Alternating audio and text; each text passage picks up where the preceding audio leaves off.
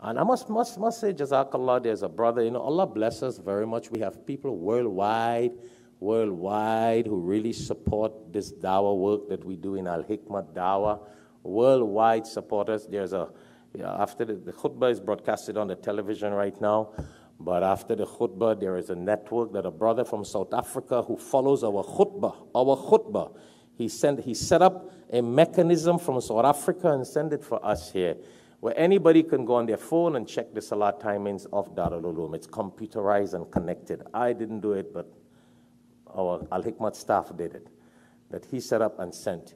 Because he just loved what we do here, all the way in South Africa. Brother Mahmoud, I'll call his name. Mashi, he's listening to the khutbah, Allah bless you, mashallah.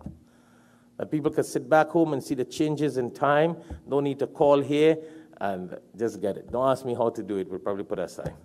I didn't set it up. But he sent everything. I just love what you guys do. I want to be part of the blessings of Al-Hikmat TV in the broadcast and the salah and everything.